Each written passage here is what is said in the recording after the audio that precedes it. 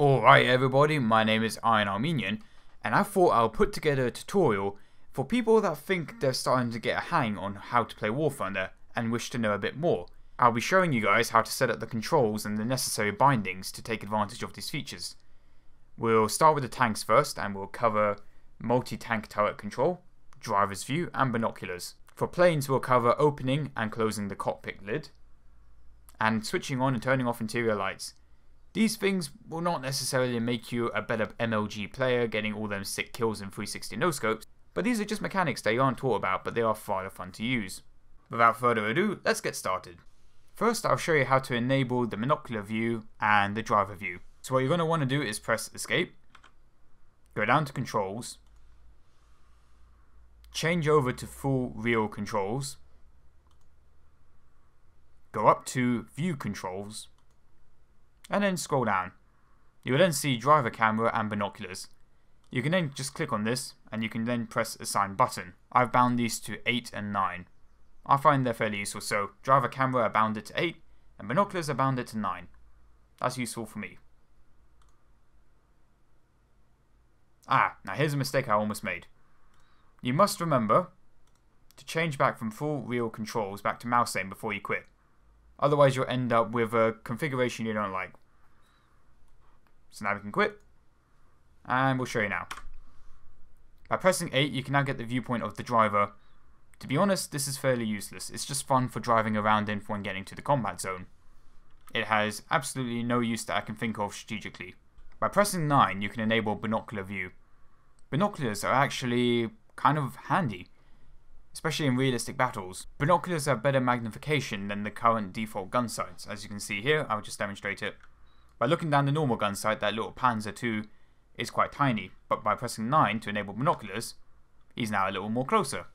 Binoculars also has the benefit being that your gun turret can be pointed somewhere else, e.g. forward in this case, where I can scan the horizon around me by using the binoculars. If you're looking through your binoculars, you can press mouse 1, and your main tank barrel will turn in the direction you're looking at through your binoculars. But you can't fire in this mode. You will have to cycle through back to your gun mode and fire through the main gun. You can't fire through binoculars. Personally, I think you'll definitely find number 9 useful, which was the binoculars, but driver view, it is no benefit to it at all, I reckon. Now for the more interesting one, multi-turret tank control.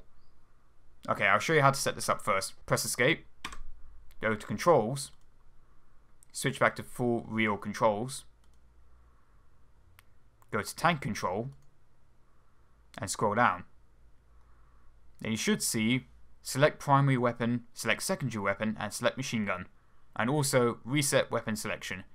I bound these to the number pad, so that's a little bit off to the side of your main keyboard. If you're using a laptop or something, you can still bind this to whichever keys you think are handy.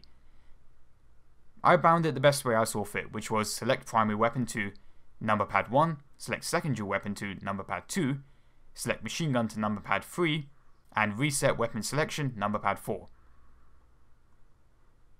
Remember to switch back to mouse aim, and then you can press OK. And now those changes are saved. I'll show you an example of what you can now do with a tank now that you can control individual tank barrels. So by pressing 1, we're now taking control of the middle barrel. By pressing 2 we can now view the other turret. And by pressing 3 we now can take control of the machine gun on top. Although to be honest, I've never really found any use for controlling the machine gun individually. I did get once I did get a kill with the SMG tank. That's a Russian heavy tank that has a little machine gun on the back of it. I manually took control of the machine gun and used it to kill a little AA truck. Anyway, by pressing 4, you take back control of all 3 turrets, and then you can put them back together again. At the moment you guys are probably thinking, why would I want to point 3 turrets in 3 different directions? What's the point of this?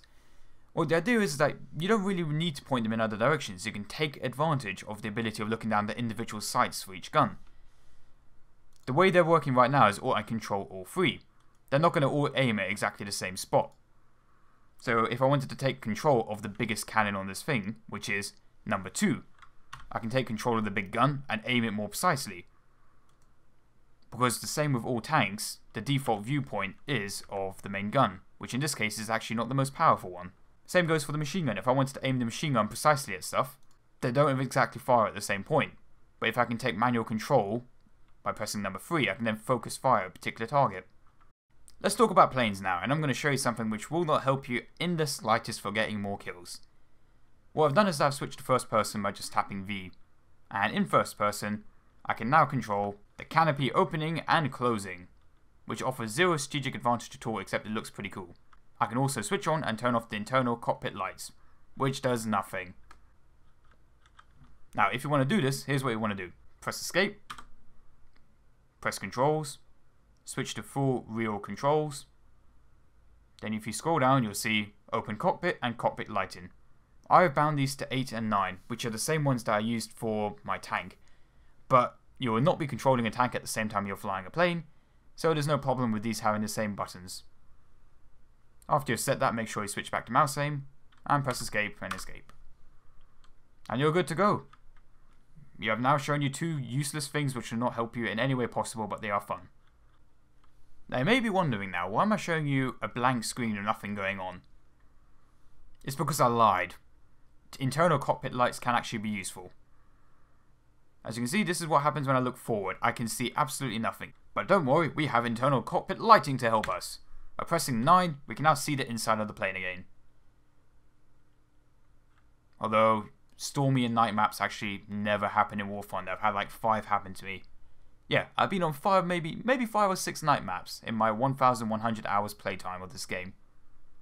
So yeah, go figure.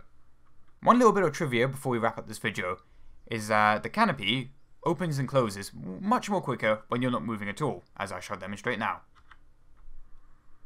It closes fairly quickly. Let's do this from the air. Let's try opening and closing the canopy at maybe 350 kilometers an hour. Let's give that a go. Alright, let's press 8. As you can see, it is opening very, very, very slowly. Let's try and close it. Very slowly coming back forward. I think it's a nice detail that Gaijin did. I mean, they didn't need to put that detail in the game, but I think it is pretty cool that the speed is linked to how fast you're going at the current time. Anyway, if you enjoyed this video, leave a comment. If you didn't enjoy it, don't leave a comment because I don't really care about your opinion anyway. Alright then, take care all, and I'll see you in the next one. Like, comment and subscribe, or I'll break your f***ing legs.